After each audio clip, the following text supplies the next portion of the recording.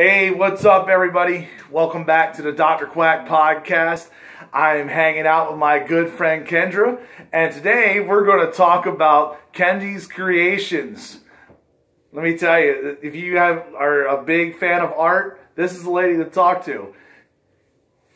So, what was your inspiration when you started painting? What inspired you to start painting? Actually, when I moved here to Hanover about 3.5 years ago, I was bored. I was trying to find somewhere to go and look at, what's around in the area, and I came across this vinyl record store called Off the Record. There was a lady that was in there, and she had these tables set out, and there were canvases and easels and paints and stuff, and she would have these paint nights. So I had never painted in my entire life. It was just mostly just drawing, pretty much. And I was like, wow, I always wanted to paint. And she was like, yep, why don't you look around the record store, see what pops up to you, what inspires you, and I'll come back here in a few minutes. And I'm like, okay. So I'm looking around the store, and I see this cover of a piano with a rose on the keys. And I'm like, ooh, this is so pretty. I think I want to try to paint this. So she comes out with an easel, some paints, some paper plates, and some brushes, and she hands them all to me, and she goes, go create. And that's where it started. Wow. I mean, that's awesome. You get to actually, decide what, something came into your life, and now you're, making things. By the way, look, she made this for me, and this feels awesome right here. Look at this. Look, that's right. Those are my ugly little mini canvas ornaments, and I have them all over my tree. I'm going to give them to some of my friends for the holidays, and I'm making more for anyone else who would want them. Yeah. See, home is where the liquor is. She knows me way too well. I do. I do. And as a matter of fact, the painting my first painting is actually at the Art Guild. So if you want, we can go check that out. Yeah. Where is the Art Guild? It's downtown, I think it's like 32 Carlisle Street. You can't miss it. It's like right next to a Texas Hot Wiener, and there's like a Subway and a Timeline arcade, which is really cool. I gotta show you that place. I don't know if you've ever been there. And for you folks at home, that would be Hanover, Pennsylvania. Yes. Yeah. I'm actually on the road here. I decided to come up and see my friend because next week is her birthday. I may not get to see her, but I was wanting to hang out with her a little bit. And, let me tell you, she does some great artistry here. Would you like us to show a couple? Yeah, we can go. Okay. We're going on the move here, folks. Oh, my God. Follow me. All right. I got to turn it this way because my camera does not flip. This is where I'll just move this here, so. Yeah. There you go. It's a cramped space.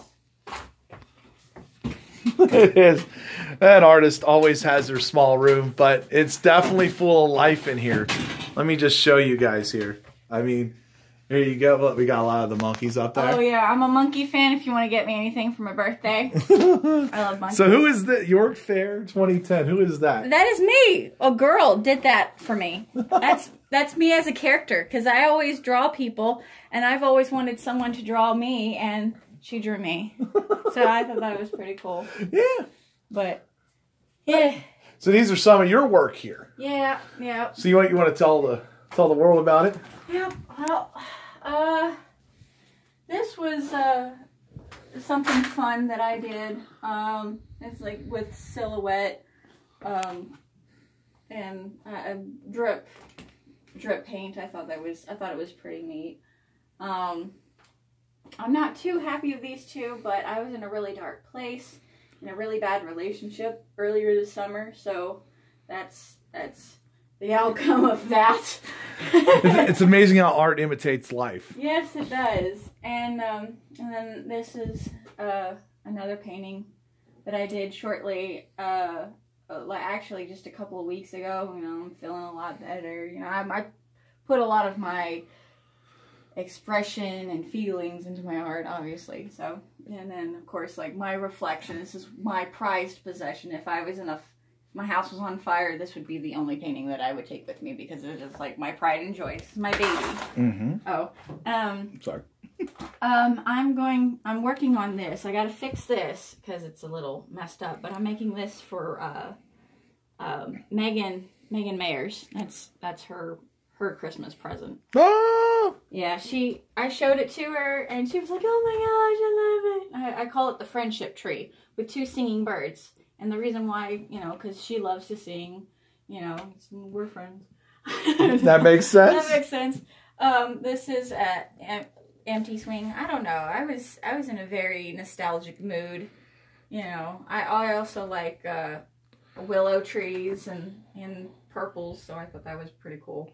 My son and I actually did this together. He made the clouds and stuff, and this lonely painting over here, I don't even know what the frick that was about. It was just like, you know what? I'm feeling kind of like all over the place.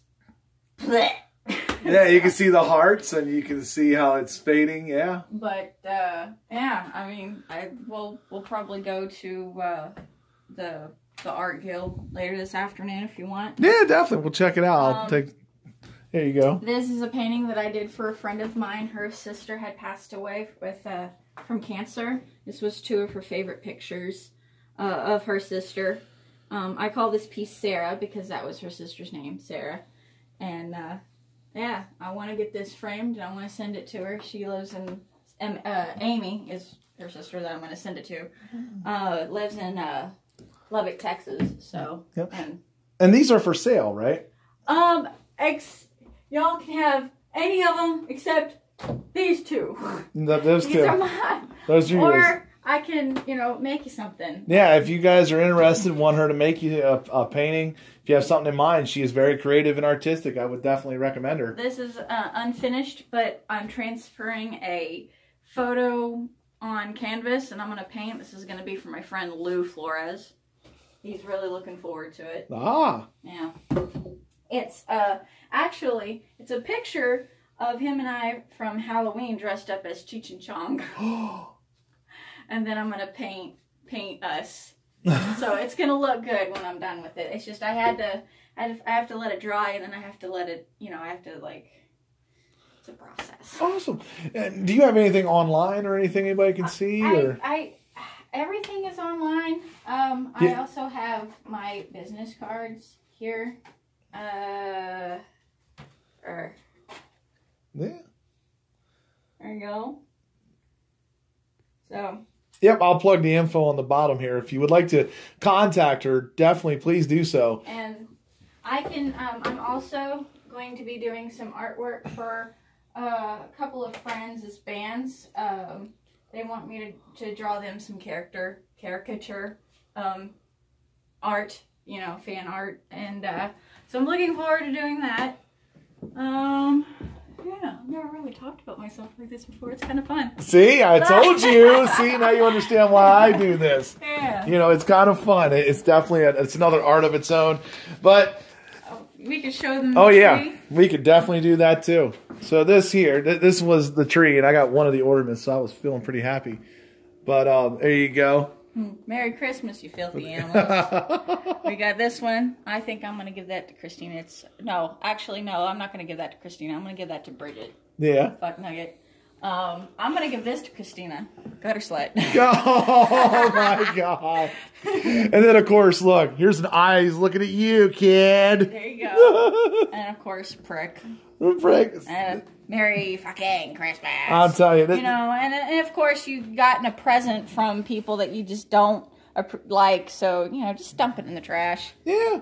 And then, you know, it's like an ugly starfish doodad. I don't know. Yeah. But these are fun. I have fun making them, so. There you go. Awesome.